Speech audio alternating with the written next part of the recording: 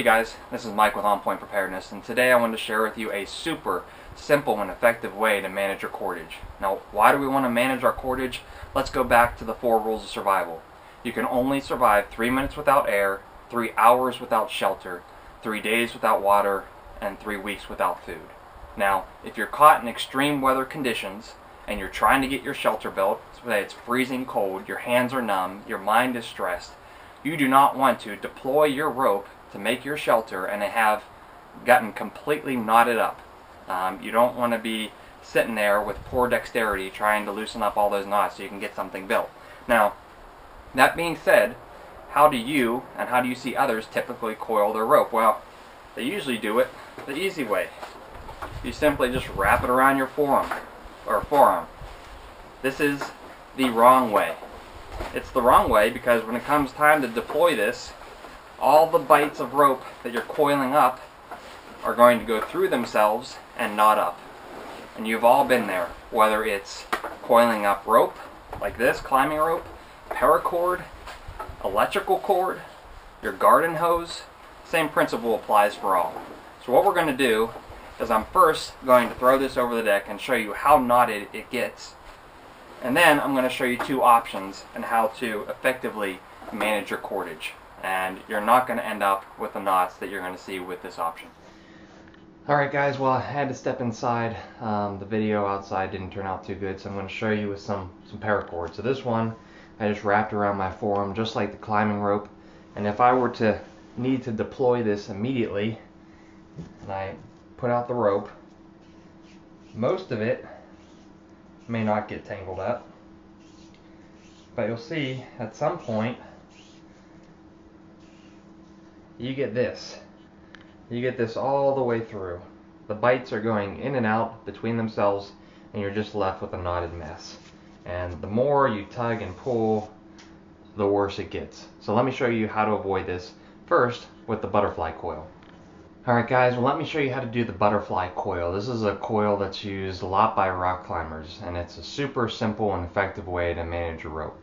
So all you do is just start with both ends and stretch it out double arm's length. Now if you have a really long or big rope like climbing rope, you may want to do 2 to 3 arms length to get enough lead to tie this up at the end. But since this is paracord, 1 double arm's length is sufficient. But then what you'll do is you'll just make coils the same exact way. So double arm's length, coil it to one side. Double arm's length,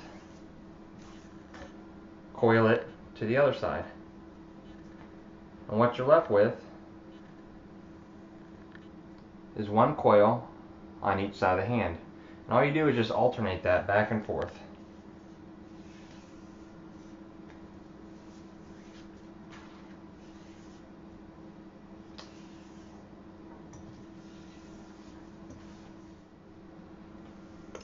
So there.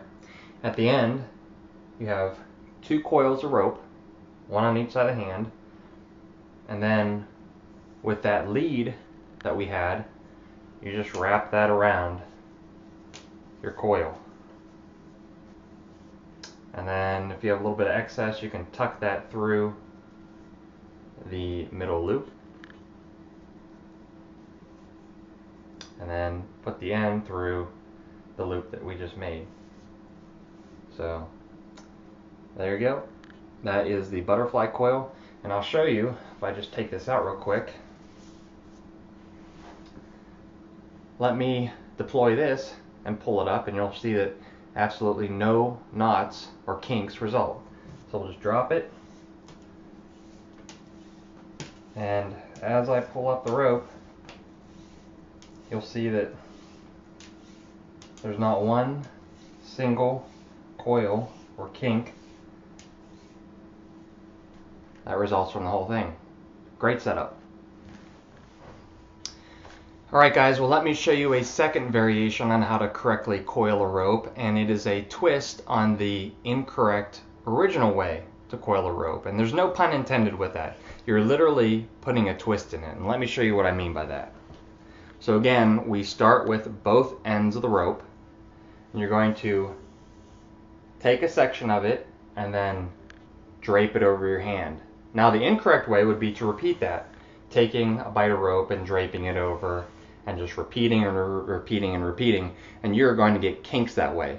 But what we want to do is alternate a 180-degree twist every time we drape over the hand. So let me show you what that looks like.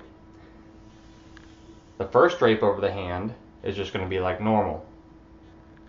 The second drape,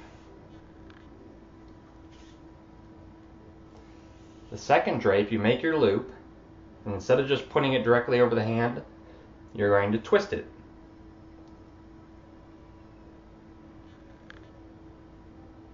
Now let me show you that a couple times because it's a little bit difficult to demonstrate. I'm also going to do it at a different angle. We alternate, so put a regular drape over the hand. The next loop is going to twist and then put it over.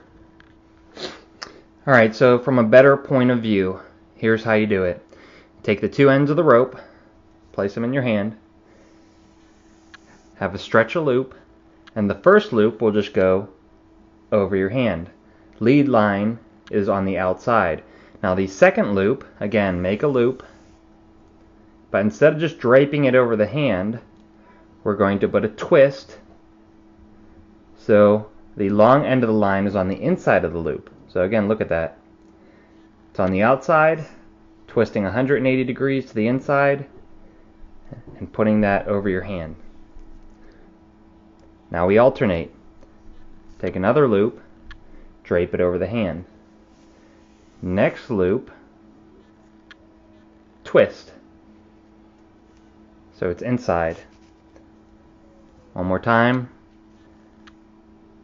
Drape it over the hand. Make another loop. And instead of this outside line being on the outside, you want it on the inside, so do a 180 twist. And then put your hand through that hole. And you're still ending up with a single loop. So let me finish this up and then we're going to drop it, and I'm going to show you that this does not tangle up at all.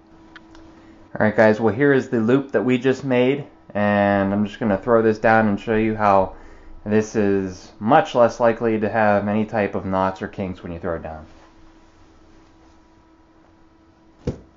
So pulling this up,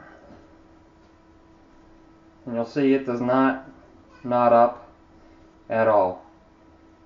Anytime you do see a kink or knot that forms, it just shakes right on out. So that is just another way to coil your rope. So there you have it, 2 easy ways to coil your rope. I really personally prefer the butterfly coil because it's super simple. There's really nothing to it, and your rope throws easy. Again, this can be used for any type of cord, electrical cord, paracord, climbing rope, you name it, it's going to work. Save yourself the headache of having to undo all those knots. Save yourself critical time if you're ever in a survival situation and you need to use your rope. And I hope this tip helps. Thanks for watching On Point Preparedness.